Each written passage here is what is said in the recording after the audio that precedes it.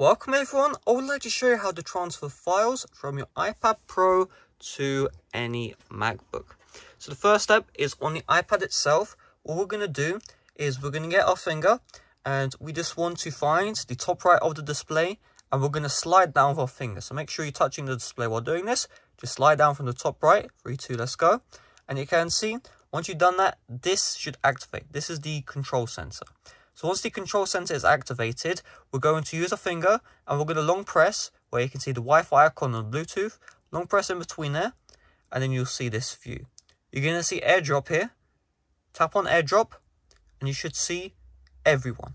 Tap on everyone and now AirDrop has been turned on and set to everyone.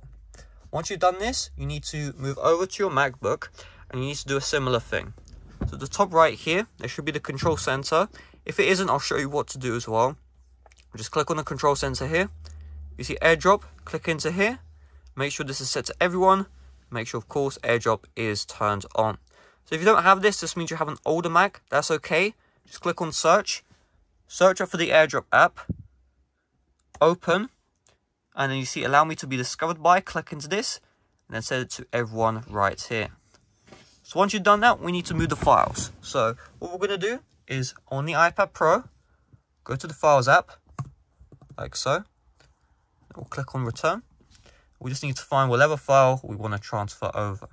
So here's the deal. If you would like to select multiple things at once, tap on Select, and you get one finger, and you hold quickly and slide. So hold and slide, and you can see I quickly selected everything right here. And if you, while holding down, drag your finger down, you can see it will scroll down in the Files app. So you can see, scroll up and scroll down. It's a bit glitchy. And you can see here, I'm able to select everything at once. Now, I just want to, do an example for this video. So let's just choose this file right here, 1.9 meg. Okay, we'll do this org.ipa and this .deb here. So once you have everything selected, do you want to share? Tap into the share. AirDrop, and then you should see your device show up right here. Now, if you don't, the reason why is because you aren't signed into the same iCloud account. It should show under other devices.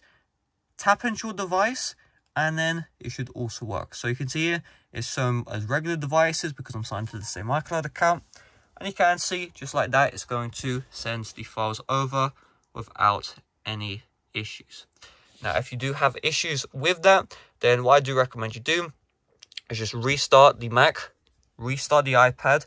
Usually all we need to do is just turn off and on AirDrop again. So same instructions, find AirDrop, turn it off, turn it back on both devices. That usually fixes it, and then you should work without any issues. You don't actually need to be on the same Wi-Fi network for AirDrop to work.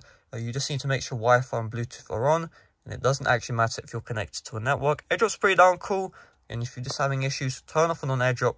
If that doesn't work, restart your device. But let's take a look at the files. So you can see they are showing up here in downloads. If they don't show up there, just go to the Finder, downloads, and then you should see there are the two files. And just like that, everything transferred without fail. So that's all there is to it. Thanks for watching. See you guys later. Bye-bye.